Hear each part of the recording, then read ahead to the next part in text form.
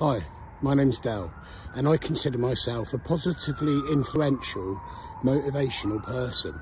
So today's positive lifestyle tip is this: the secret of living is giving. There's a saying that a lot of you may have heard called, you can't pour from an empty cup.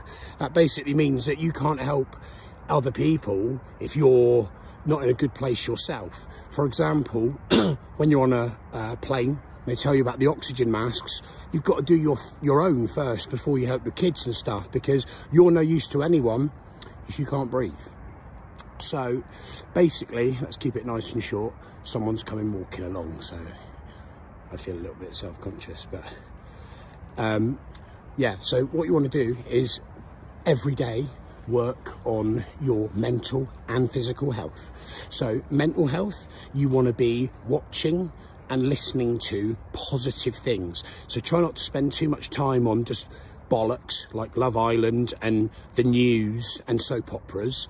You know, nourishing documentaries, comedy, things where you're learning stuff, or something where at the end you feel motivated and you've learned something positive.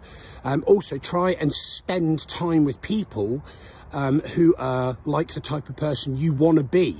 Like, try and hang around with successful people, people that you respect, people that you like, rather than people that are going to drag you down. And when you start doing well, they, you know, or you come up with a business idea, they're like, nah, that won't work. So they say that your network is your net worth. And so that basically summarises what I was saying. So that's your mental health.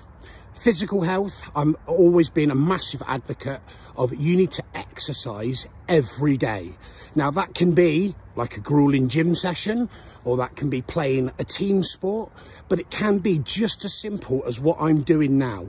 And that is, I've come to the forest and I'm just following one of the marked out routes, and I'm briskly walking. So not just wandering along, getting my heart rate up, getting a sweat on, brisk walk for 20 minutes. That will get the endorphins flowing.